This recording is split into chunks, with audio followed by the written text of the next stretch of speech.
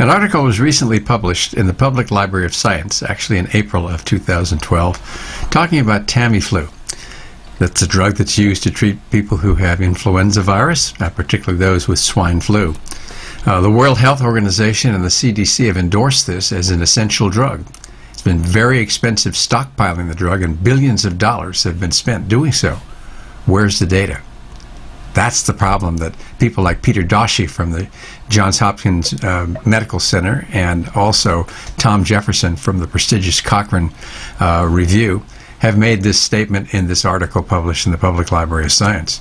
There are conflicts of interest all over the place. How did it start out?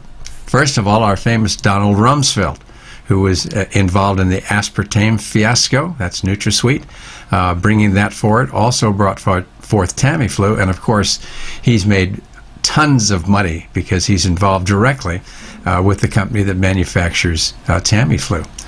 So what Tom Jefferson and Peter Doshi are talking about is this may well be something that could be useful, but they'd like to see the data and review it. And when the government is purchasing this drug and it's using it in a stockpile form that's spending lots of money to do so, this is something that the American public deserves to know about. And yet the information is being withheld. So there's no clear evidence, according to these people, that that Tamiflu prevents pneumonia, and the data so far only shows it shortens the course of the illness by half a day to 1 day. Does it save lives? Well, doctors assume that it does, but again, don't you think we should have access to the data that says yes or no, that's important? And are there side effects to Tamiflu? You bet.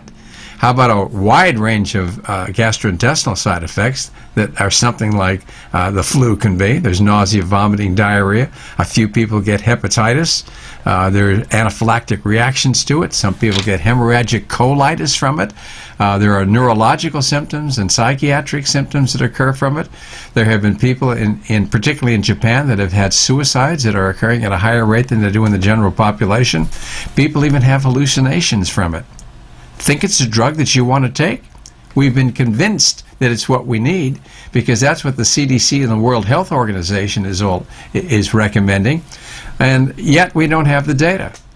So we need to have a way that we are entitled to look at the information that's been done in research, certainly if we've paid for it ourselves because it's an NIH study, but even when private institutions are doing this research, because we've made the assumption that this drug is very valuable and that it saves lives.